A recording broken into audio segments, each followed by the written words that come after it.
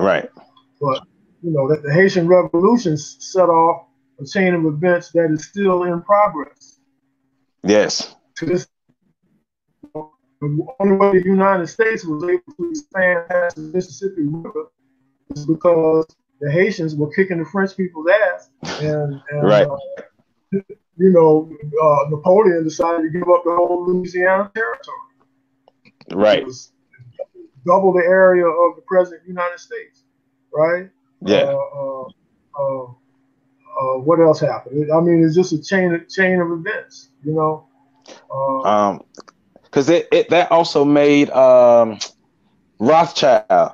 That move made some of the Rothschilds rich through deception through stocks and like whatever exchange system that they had at the time.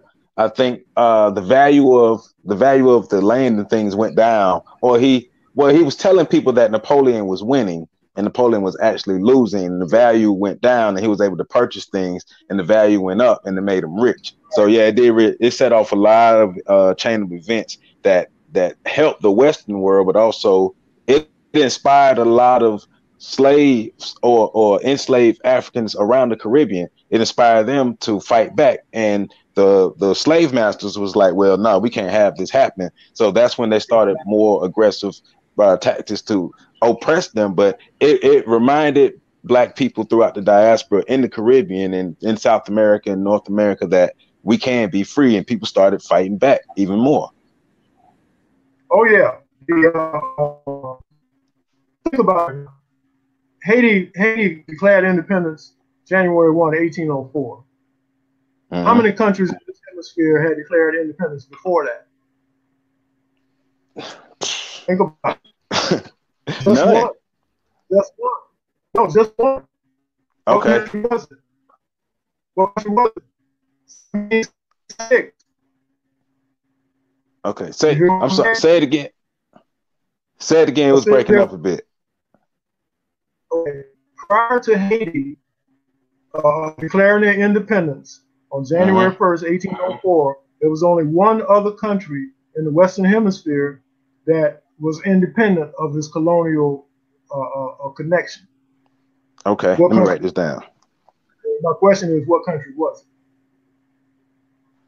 it? I don't know. The year 1776. What happened in 1776? Well, we know America. Oh yeah. Okay. American Revolution. Right. Right. Yeah. Okay. It makes sense. I got you. Okay, I'm with you now. Okay. From this side of the Atlantic, right? Two free countries from this side of the Atlantic. One's white, one's black. Right. Right. The other free country, as well as all of the neighbors, everybody else surrounding them, was still slave-holding countries. Okay. So, so the foot was put on the knee was put on the neck of Haiti. The knee was put on the neck of Haiti. I had a book, Haitian military. They didn't want the idea of mutilation to leave this island. They didn't want it to get out because what you were just talking about is going to incite. Right. Cause some other stuff to be going down. So and that's why the foot is still on Haiti to this day.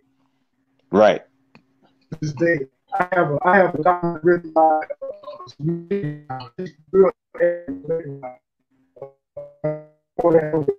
John Brown Russell.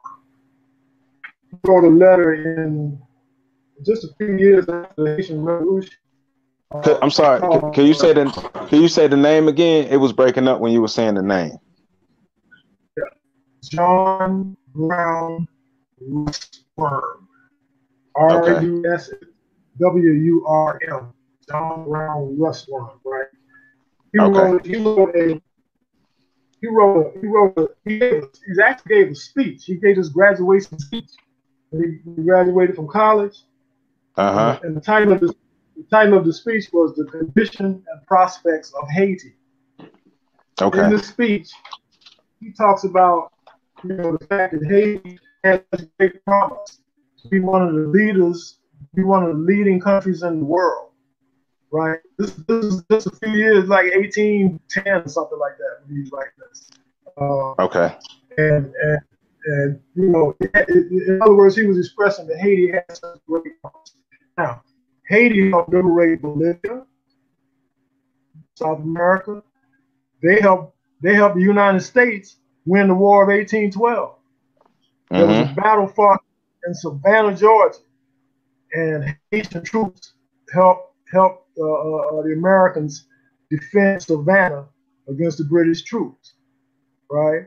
I think one year, one of the brothers who was in the Florida legislature issued a proclamation in commemoration of that event.